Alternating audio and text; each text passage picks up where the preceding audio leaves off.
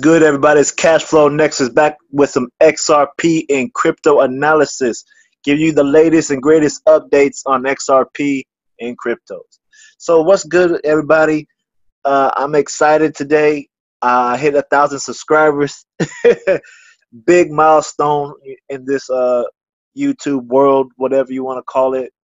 But man, I'm excited. I have big things that I'm working on for you guys.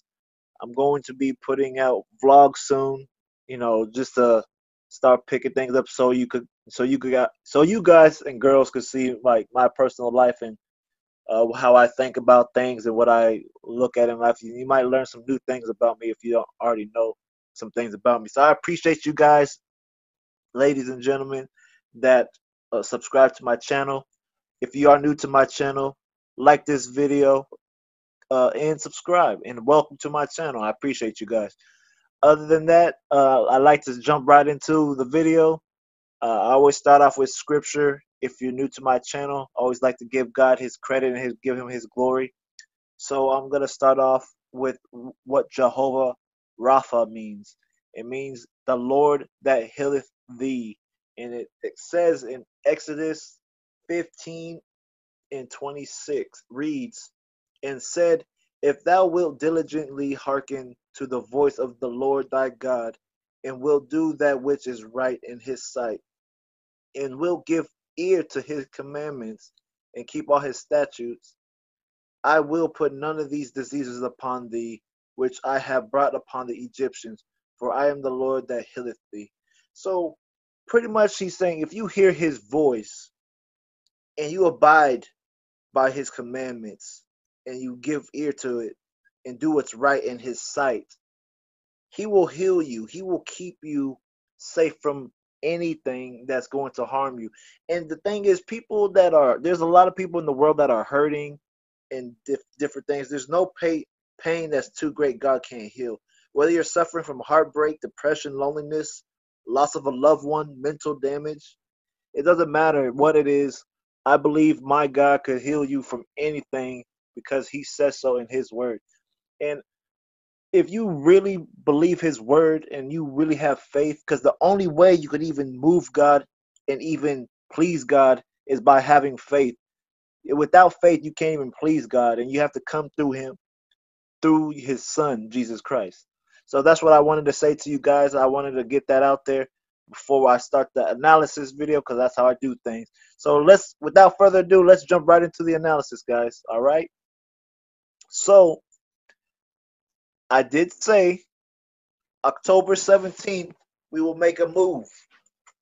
So now we are sitting at the day before October 17th, you guys. So price is trying to push its way down, which I understand. I've been seeing that. I've been watching that very carefully. So the reason why I been expecting price to move up, a long time ago I had this wedge drawn up on the daily time frame, just to get an idea of what the market was gonna do. If you know what a descending wedge is, it's a falling pattern where the market goes down a certain amount of time. It starts to get thinner and thinner, like you see in here, and eventually price is going to burst out of that tight space that you see in here, how it got all tight in here. So now price is making its way up. As you see here, we had that breakout right here. Ooh, it went too close. So we had that breakout right here, and now we may be coming back down to test around these levels. Hopefully we could sustain here, which it looks like we are, because we're wicking a little bit, but hopefully we could sustain this area and push even higher, because we do have our bullish TK cross still. We have the bullish divergence on the daily time frame. So I'm expecting price to move up even higher tomorrow. So we might just hold here at this level and then continue our upward trend to 30 cents. So tomorrow I'm expecting 30 cents. That's just me. I don't say that to be, give hype. I'm saying this because that's what I see in the market. We can move lower to even lower from this point, come back down and test this area and hold here.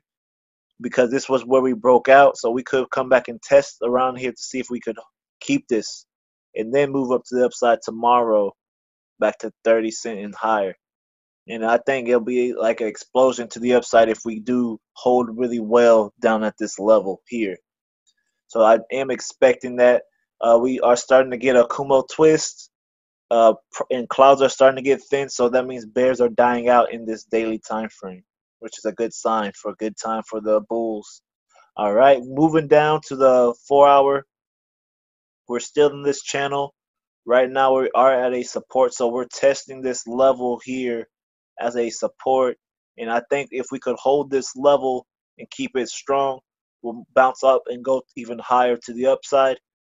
I want to see what happens with this candle. I'm very interested because if we could hold here, we could potentially get a, let's see, a N wave pattern.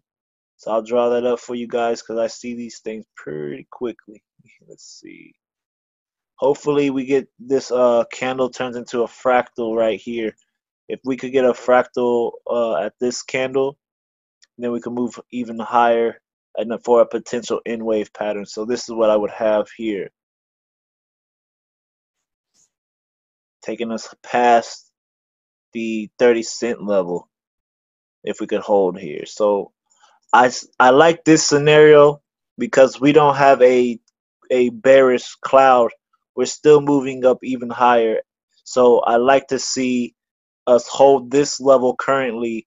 And if we could hold this level currently and move up higher, like get a bounce up here and test this level, if we could break this level, because this is A, B, C, and this would be D, if we could get past this B level. So we have to go from A, B, C, and then if we can't break here, I'm expecting price to come back down and then take off, or I'm expecting price to come down here, then take off and break through this B level. So that's what I'm waiting for right now. That's what I'm seeing in the market. If we go down even lower, let's go to the 2-hour time frame. Let's see what's going on. We are holding here, so that's a good sign. I don't see no bearish cloud, so we could bounce from this level, get a Kumo bounce at the as a support to this end here, and then move up higher. We got a hammer right here, so price may want to go up soon. Looking at it at the 30-minute time frame, let's take a look. Ooh, it's a little messy here. Let me clean it up a little bit. Let's see. All right, here we go. Gotta go ahead and delete that. So we have this channel coming down here right now currently, and price is breaking, holding this level pretty strong, which was the support on that 2-hour time frame. So if we could hold here like we're doing, we could move up higher. I do like what I see here, which I see Tinkinson starting to angle up to the upside and Kijinsen's flat. So price is out of price is in disequilibrium. So we may see price move up higher from this point, and this could be a potential a potential double bottom as well. We could go lower and then come back up. So I do see the cloud also starting to round. You see here that it's starting to round out right here. So we might get prices to push back higher from this point. So I might actually add a buying position here. So we'll see what happens. So without further ado, I hope you guys enjoyed this analysis video. Comment and subscribe your thoughts. Tell me what you think. And if you want to become a student, don't be afraid to DM me on Twitter, and we could talk about being a student to the clouds. All right. God bless you guys. Hope you enjoyed this video, and stay tuned for the next. Peace.